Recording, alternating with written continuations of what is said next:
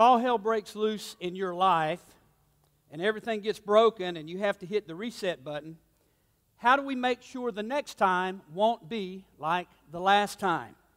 If you have to start over, you want to make sure you get it right, right? You do. Don't keep making the same mistakes over and over again. And that's what this series is all about. And that's what we've been talking about. We're going to nail it down a little bit tighter today. There are 3 things that you've got to do to make sure the next time won't be like the last time. Last week, Josh told you about the first one. He said in order to reset successfully, you absolutely, positively have to own it. You have to own your part of the flop, the failure, the fumble. Regardless of what it was, you have to own it. Tell somebody you need to own it. Why continue to blame somebody else? Why continue to blame someone else? For the life of me, I cannot figure out why you would want to sweep your part under the rug and smuggle your addictions, your insecurities, your dysfunction, all of those issues, you know, we could go on and on and on, into your own future. Why pack all that stuff up and take it with you? That's what blame shifting does.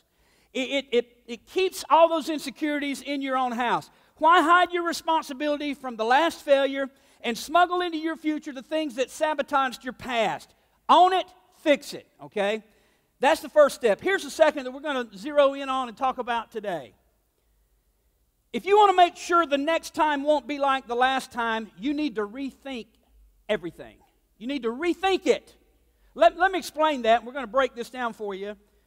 The relationship collapses, reset. Your financial status is tossed on its head, reset. Your professional career just got canned, reset. You flunked out and lost your academic scholarship after your very first semester, reset. Somebody who loves you is standing in the wings and they're watching all this stuff play out. And they're watching it all go down, and when it's finally over and you're able to look back on it and reflect, you know, they kind of step up and they ask you some tough questions. They go, why did you do that? Or what caused you to make a decision, a really dumb decision like that? When you have time to reflect, when the emotional trauma of the circumstance has finally settled down and you're starting to regain your composure emotionally, you're going to concede to that failure by saying something like this: I don't know what I was thinking. I don't know what I was thinking. Everybody tried to warn me. They told me he was a womanizer. They told me she was a psycho. But I loved her. I loved her. What was I thinking? No money down, 0% interest, 950 payments. Everybody said, don't do it, you'll be sorry. But I thought, this will make me happy. I'll finally be satisfied. What was I thinking? What was I thinking? Listen, when the dust finally settles, when your emotions finally return to some semblance of normalcy, when you say to yourself, what was I thinking? Don't just, make it a statement. You need to genuinely embrace it as a question, and you need to take the time to answer that question. You need to take the time to address it and answer the question. Don't move on without answering the question, what was I thinking? If you don't figure that out, you're destined to repeat the mistakes of your past over and over and over again. Take some time to rethink it, okay? Now, if you just sort of throw it out there like a confession instead of a question, if you don't rethink it, I promise you, you are destined to travel the highway to hell all over again, and it's going to be a painful road. What was I thinking? Ooh, she's so fine. What was I thinking? No money down. Really, that's me. What was I thinking? How much an hour? Yeah, I'll take that job. What was I thinking? 50% off. Let's go shopping. You better figure out the last one before you move on to the next one.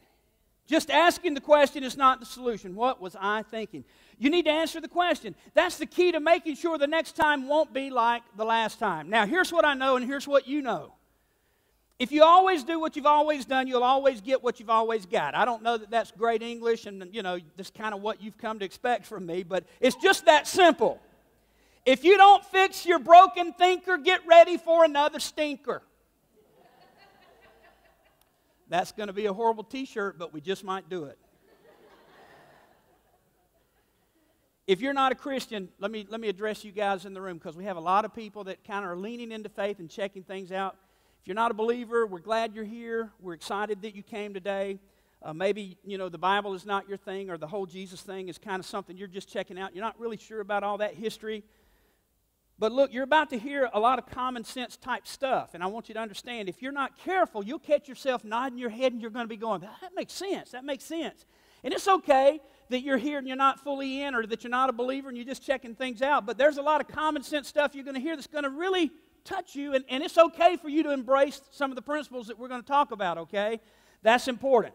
But for those of you who lean into the timeless teachings of Scripture, let's take a look at Romans, which is the letter the Apostle Paul wrote to the Christians in Rome. And while I don't have time to give you a lot of history, and that's what the book of Romans is, it's actually a historical document, and we've talked about that a whole lot. The Apostle Paul was somebody who understood the importance of pushing the reset button and starting over again, starting fresh. And Paul dealt with a lot of shame and guilt, and the life that he lived before was not a great thing he wanted to talk about, and he had to reset because he was known to be a guy that did some horrible things. In fact, he was the guy that was doing everything within his power to stop the movement called Christianity. He was known for persecuting Christians. He threw many Christians in prison. In fact, his hands were stained with blood of believers because he was trying so vehemently to pause the action and the movement of the first century church. But the thing is, it eventually caught him. It eventually changed him. He eventually had to reset his whole life because he became a believer. So when he became a believer, there was a massive reset in his life. There was a lot of tension in his life because of his past. So let's read the scripture that we're going to talk about. Let's look at it through Paul's eyes as a guy that's famously known to have pushed the reset button that I've been trying to help you guys get to. Here's what he said in Romans 12, and this is how we'll break this down. He said, "Therefore I urge you, brothers and sisters." First of all, he's talking to Christian people. So again, if you're here today and you're not a Christian, it's okay for you to kind of check out on this if you want to. I'm asking you to lean in and just kind of absorb some of the life principles we're going to talk about. I'm inviting you to do that, but you certainly don't have to.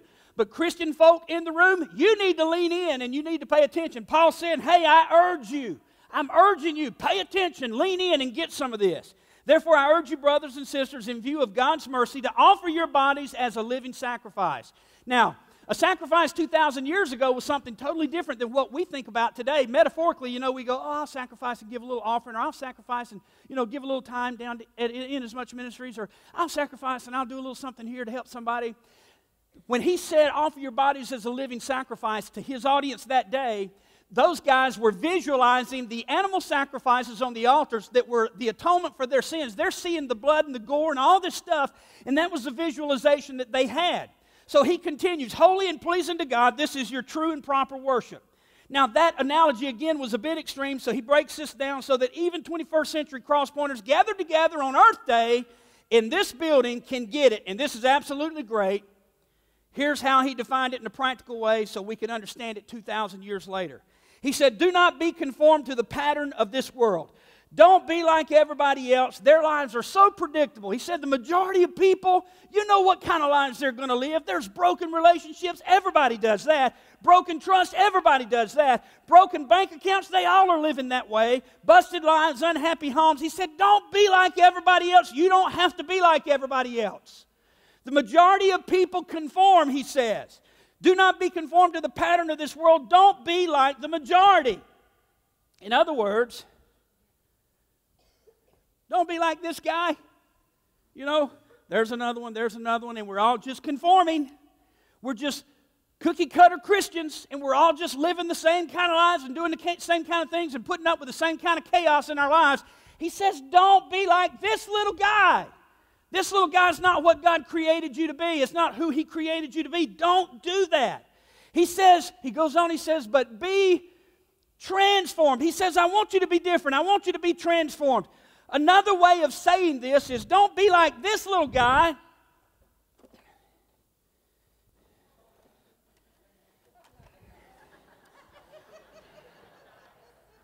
Linux hit the jackpot today. You hear what I'm talking about? Sermon illustrations just got real good for Linux. Now, I understand. Somebody called me out and said, Pastor, that's not a transformer, that's a Power Ranger. For today, it's a transformer. Okay, it's a transformer. Just go with it. You get it right. Okay. He says, don't be like the little guy. Be like this guy, a transformer. Everybody say transformer. Don't say Power Ranger. Say transformer. There we go. He's wanting you to understand this is an important thing. Don't be a clone of everybody else's poor choices and bad decisions. Don't conform to mediocrity. He said, don't be a conformer, be a transformer. Why be like everybody else when you can be uniquely who God created you to be? I didn't share this in the first service because I didn't think I was going to have time. So I want to tell you a quick story. Sylvia and I have spent a lot of time in nursing homes lately, assisted living facilities. And we've gone down with, family to the dinner, the dining hall, and all this kind of stuff. And so it's been a while back, but we were walking through, and there were some people that were really kind of angry. Some of the older guys that were there. They weren't happy to be there. They're just kind of angry and bitter. And I noticed that. And I said, man, some of these guys are a little rough around the edges. They're a little angry. And she says, and if you don't behave yourself, this is where your kids are going to put you. And I come home, and I did a little investigative, work, and I found out that Micah has already called these people across the street that's building this new place, and they're not even open yet, okay? And so I'm envisioning this in my mind, because someday the sun's going to set on us, and we're going to, go somewhere else, and let's just say I end up in a place like that because I've just conformed, and I'm angry like a whole lot of other people. And I've been picking at Marissa. I said, I'm going to come across the street every day just to aggravate you. And I'm going to knock on the glass, and she's going to have the doors locked because she'll figure out she needs to do that, kind of keep me out. And I'm going to knock on the door, and she's going to come, and she's going to say, Daddy, you're not getting in today. You go back across the street, and you play checkers with all the other mean, angry old men, Because the problem comes in when we just conform to be like the rest of the world, unhappy, miserable, and allow circumstances to get out of our control and spin out of our control, and then we just are trying to survive instead of thriving. And there's a problem with that. There's a serious problem. Paul goes on and he says, do you want me to tell you how to be a transformer? Yes, Paul, please.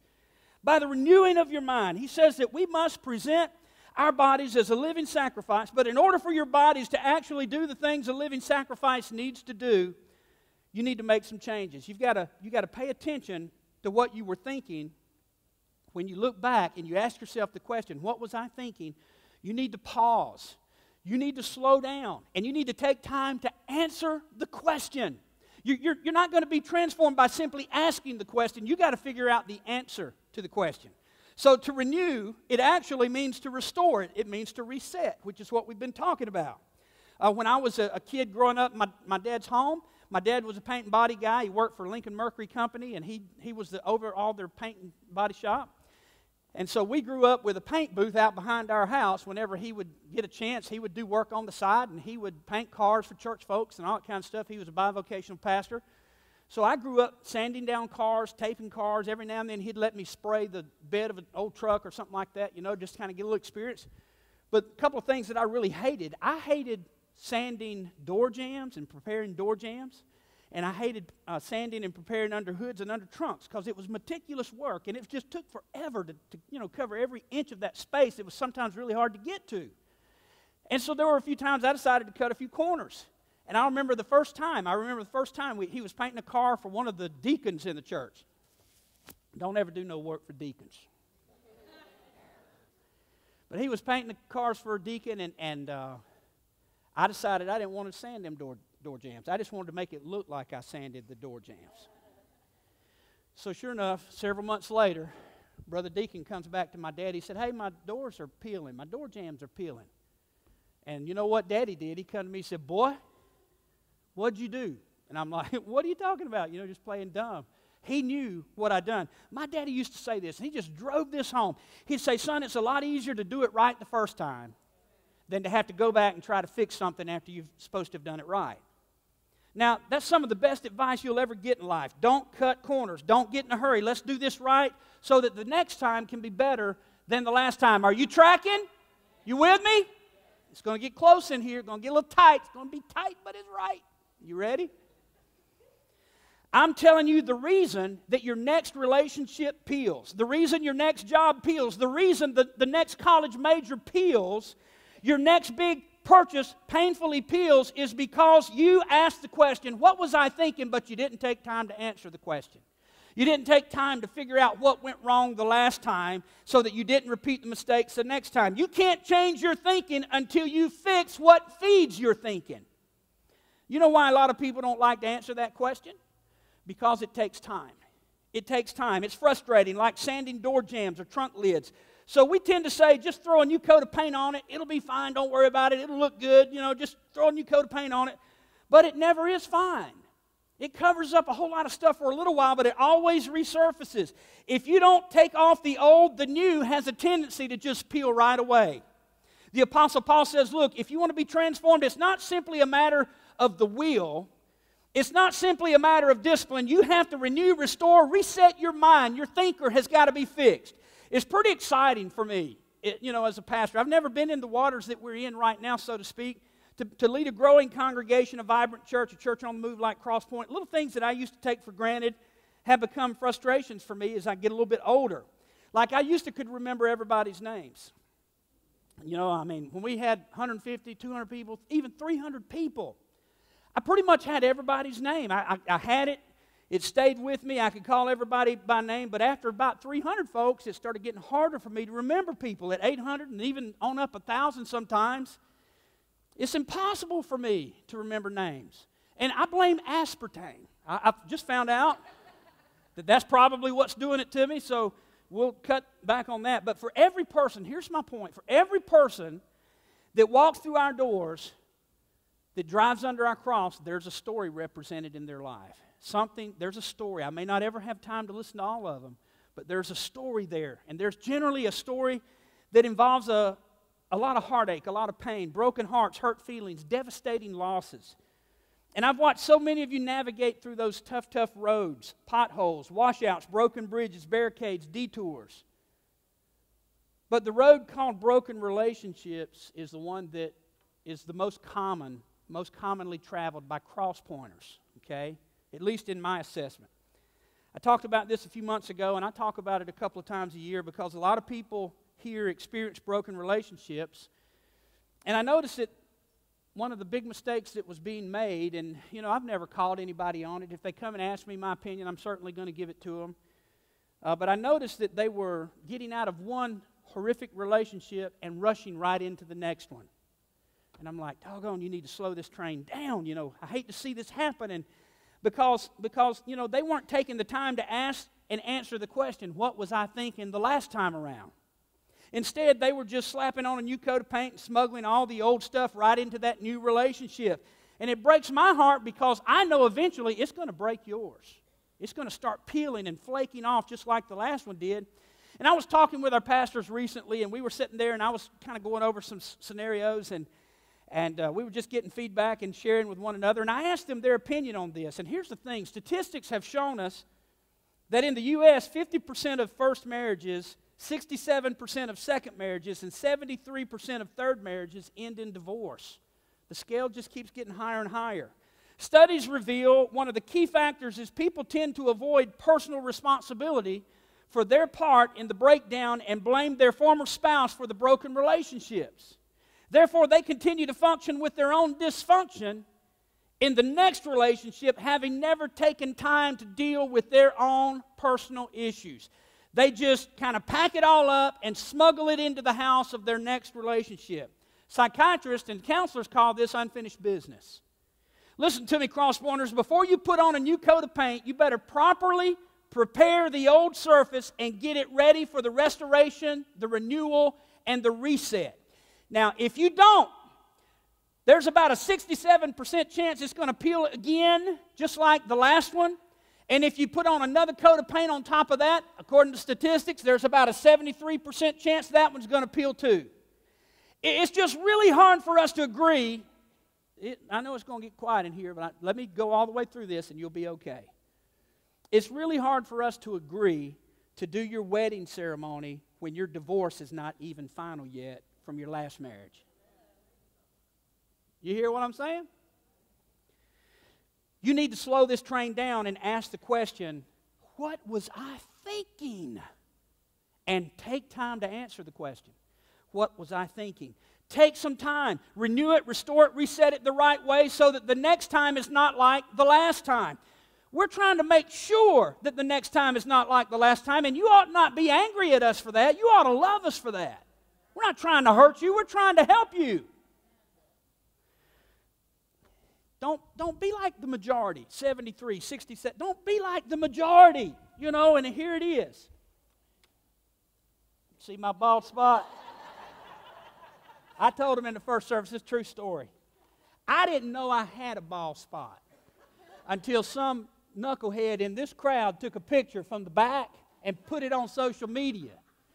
And I went to my wife, I said, Sylvia, look at this. I didn't know I was bald. Why didn't you tell me? She said, true story, why would I tell you that?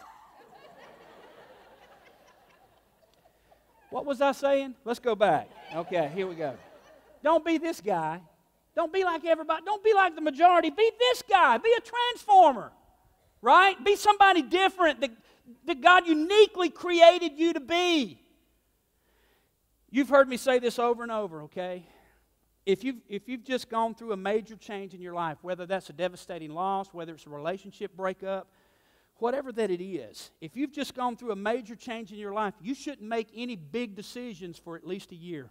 I'm talking about big life-changing decisions. Don't buy a new car, don't move, don't make any new investments. Just hit the pause button and slow this thing down. There's just some things you shouldn't do. You don't go to the grocery store when you're hungry.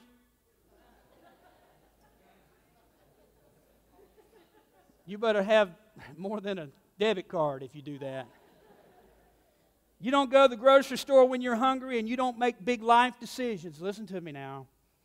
You don't make big life decisions when you've just walked out of the emotional emergency room that has left you busted, bruised, bloodied, and battered. You just don't do it. You need to strip off the old before you can put on the new. Renew your mind. It's going to take time. A whole lot of precious time. It's going to take patience and time to do it, to do it, to do it, to do it, to do it, to do it right, child. I'm just saying. Whatever it takes, I have no pride. Whatever it takes to make the point, I'll use George Harrison if I have to. My favorite Beatle. The Apostle Paul nailed it. He said, do not be conformed to the pattern of this world. Be transformed by the renewing of your mind. Have you noticed whenever that I say something really harsh that people don't like, I'll always try to lighten the moment. Because I want you to love me. You know why that I give out lollipops to these beautiful little girls of yours? Because I want them to like me. Yes. So you be kind to people and maybe they'll lean in a little bit. Do not be conformed to the pattern of this world. Be transformed by the renewing of your mind. Then look at the promise. Let's progress through this real quickly. Then you will be able. There it is. Then you will be able. This is amazing. To test and approve what God's will is. His good, pleasing, and perfect will. Okay? Do you want to know what God's will for your entire life is? Paul says, well then take some time to renew your mind. This is why you need to be in church, I believe, pretty much every single Sunday. I know there's exceptions, and I know you're busy and you have other options, but you need to find a church where the Scripture is taught in practical and applicable ways. You don't have to go to this church. You know, I understand everybody doesn't like the way we do churches, so you don't have to come here. But our services, you know, sometimes they're too short for some people. You may want a longer service and shorter sermons. You're not going to get that here. But you need to find a church. You need to find a church where every single week people are talking about things that maybe you're not thinking about, just so that it challenges you to renew your mind. Now, I want to run through some of the stuff that keeps us from answering the questions as I try to wind this down. I've got a little time to finish this up without rushing. But what is it that keeps us from answering the question, what was I thinking? Because there's about 7 deadly assumptions that keep us from processing this correctly. And I want to break these down for you and talk about them real quickly, each one. And we'll start with number 1. If I find the right person, everything will be all right. PT, the last relationship didn't work out because he was an idiot. But if I find a non-imbecile, non-moronic fool, I can make it work. I can make it work. Why did you date an idiot the first time around? What were you thinking? If you haven't figured that out, guess what's going to happen? You're going to land with another idiot the second time around. This is not about finding the right person. Follow me now. This is not about finding the right person. This is about you becoming the right person. Amen. It's about you becoming the right person. You've not changed, and that's going to carry over into your next relationship. It's not about finding the right person. It's about being the right person. The right person you are looking for is not looking for you because you hadn't fixed some things yet. So quit looking for the right person and become the right person. Renew your mind. Number 2, my situation's unique. Deborah, you're going to like this. Pay attention. No, it's not. This is why there are counselors who will never be without a job. That's right. When you go see a doctor and tell him what your symptoms are, he diagnoses your problem and writes you a prescription to treat that problem. He does that pretty quick. He assesses where you're at and what's going on, and he hits you with that prescription. Not because your body is unique. It's not. He's already seen thousands of people over the course of his career with the exact same symptoms and problems that he just diagnosed that you had and treated them the same way. He knew exactly how to treat your pain because your body is not unique. It's like everybody else's body, okay? All the parts are in the same place, mostly. Your heart, your fingers, your toes, your knees, and we'll stop there. But guess what? Your situation is not unique either. It's just not. Your assumption that your situation is unique is your attempt to dodge your responsibility of doing the right thing and ignoring wise counsel. Well, that won't work for me. My situation is unique. No, it's not. It's not unique. This is why I'm not a good counselor. For years and years, people would come into my office and they'd tell their unique story and their circumstances, and I'd give them good advice. I'd give them good advice and good counsel. And they'd push back, and they'd say, well, Pastor, you don't understand. That's not going to work for me. My situation is unique, and that might work for everybody else, but it's not going to work for me. And I'm like, they would leave my office, and I'm like, oh, sweet Jesus. These people are so stupid, Lord. I just don't have the patience to be a great counselor. Your story is not unique. Different names, different characters, same story since the beginning of time. Quit lying to yourself and take time to renew your mind. Third thing, it may be wrong, but it makes me happy. Doesn't God want me to be happy? No!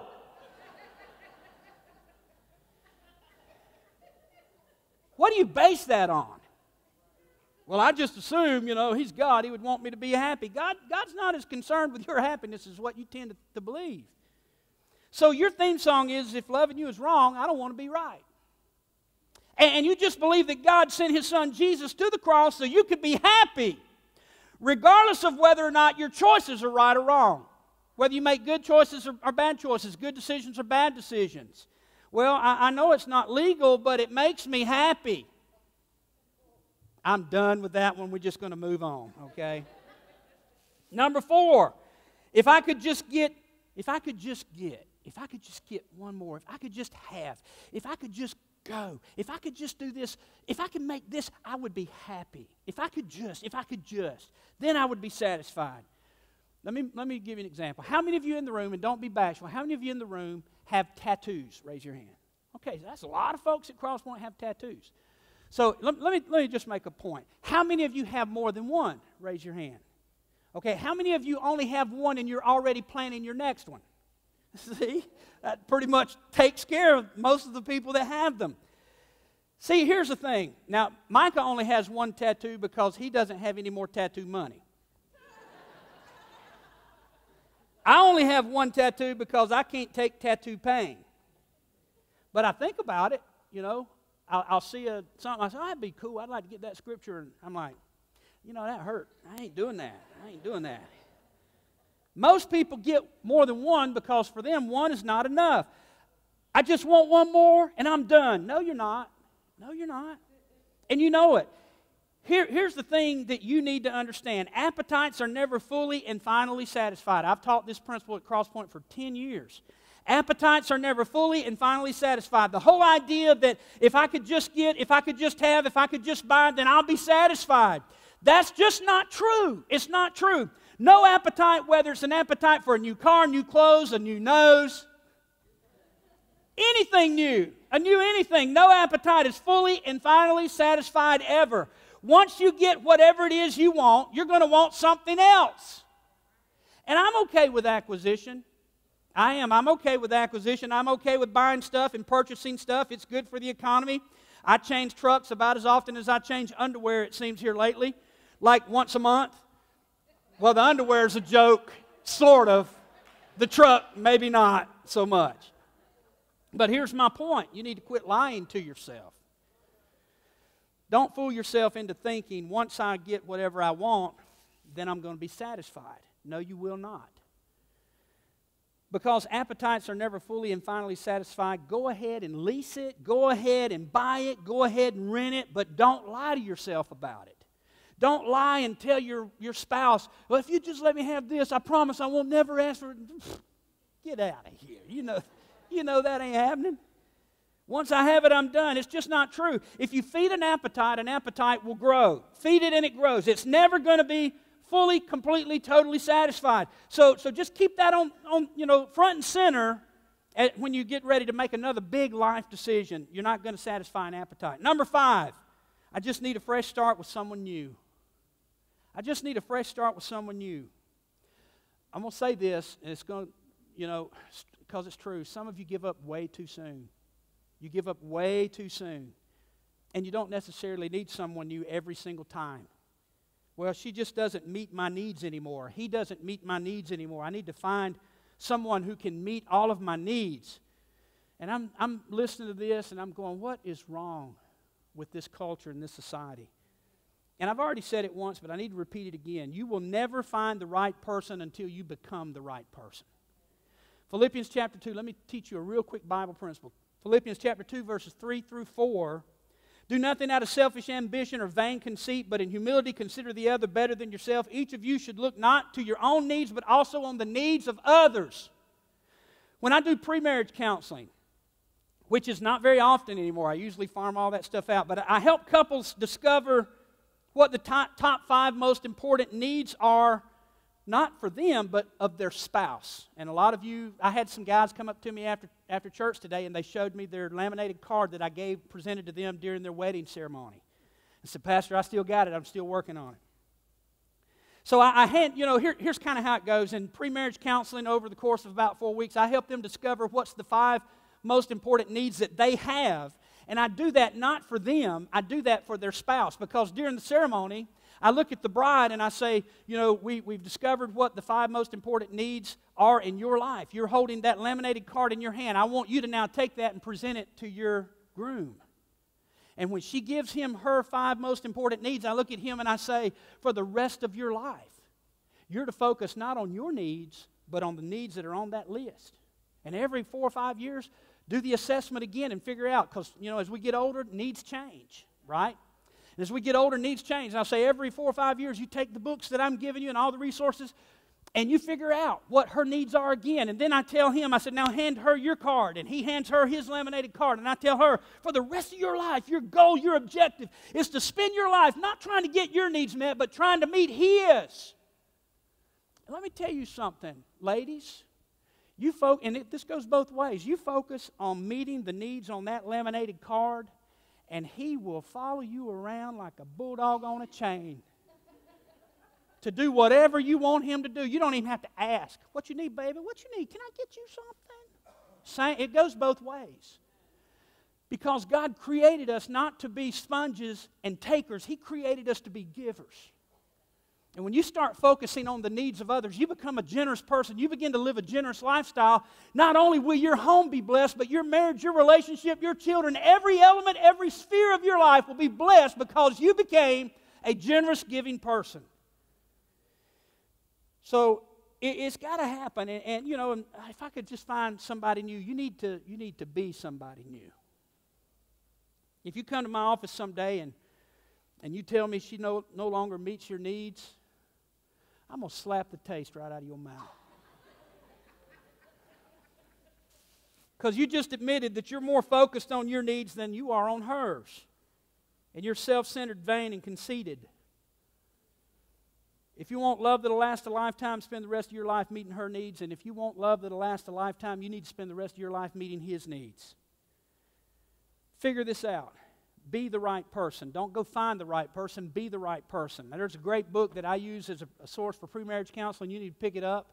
I usually keep a bunch of copies, and somehow I've given them all away.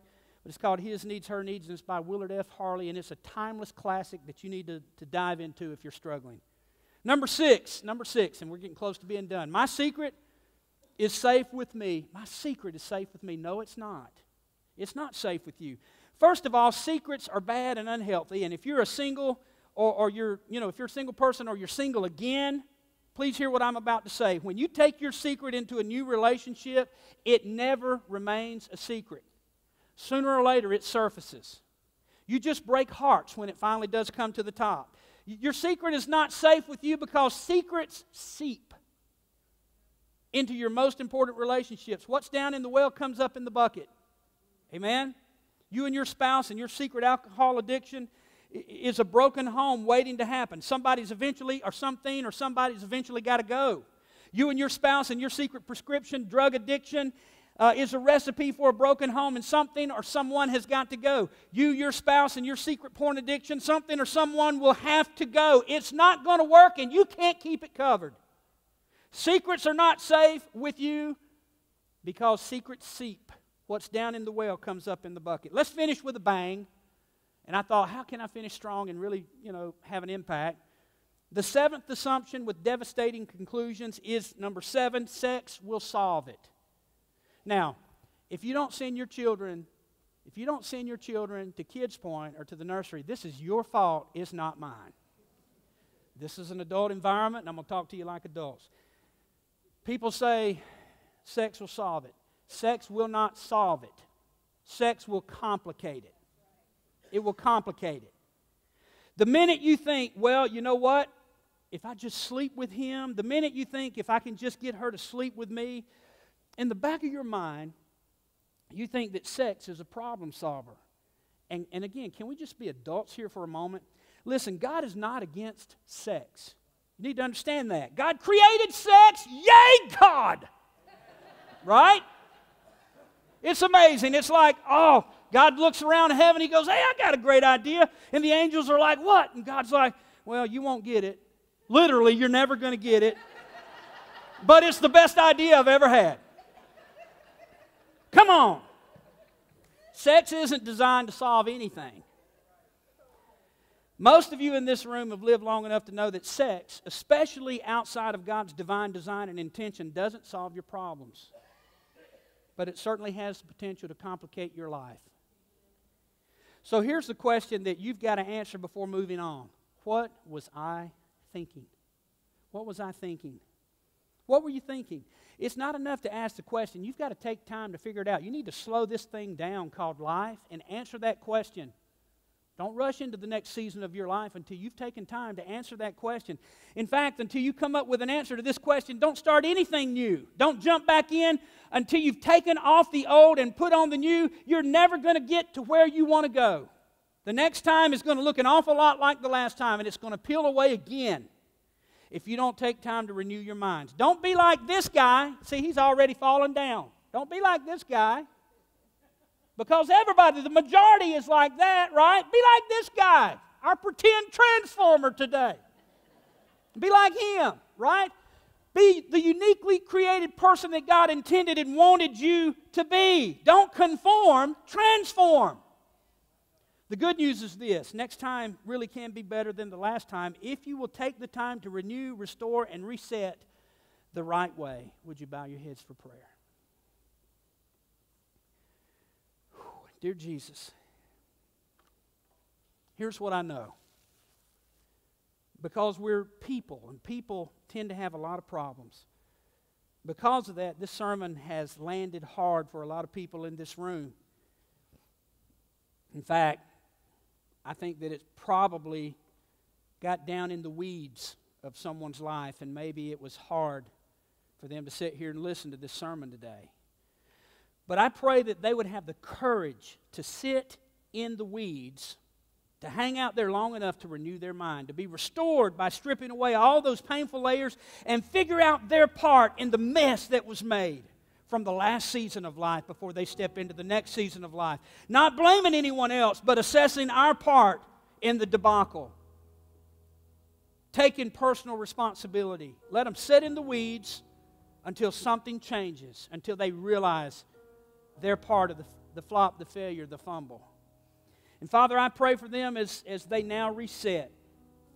I ask that you help them to be certain to not try to smuggle any of their personal dysfunction into the next season of their lives, but to strip that all away during this season of taking time to figure out, what was I thinking? Let us determine in our hearts, dear God, to not be like the majority and to conform. But, oh Father, let us become the unique people that you created us to be, transformed into your image. And we pray all of these things in the matchless, the beautiful, the holy name of Jesus. Amen.